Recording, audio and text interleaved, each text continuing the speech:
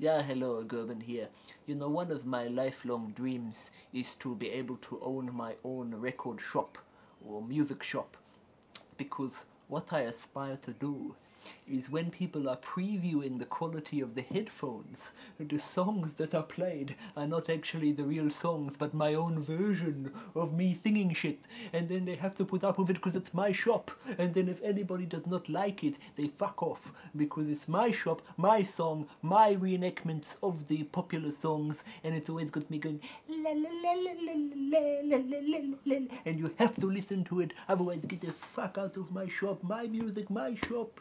And I make remixes of the Kanye, remixes of the Tupac, remixes of everybody, Britney Spears, you know, everything, even Cascade, and everybody in the whole industry. And then I will collaborate with Jay-Z on a new album for my record store, because I'm so good at making the remixes and everybody wants to buy the headphones, not because of headphone quality, but because of quality of my music and my vision and my remix. You know, I've got the vision, you see, I've got the vision like an optometrist with HD widescreen vision. I've got a long vision of my music empire, and when I say empire, I mean a big fucking empire of empire stores. We call it Gerben's Empire Music Limited, and then it's got me with crown on my head in the music shop, and then I fucking evacuate people from the building if they look peasanty, because there's a dress code before you go into the shop, because you're not allowed to look like a shit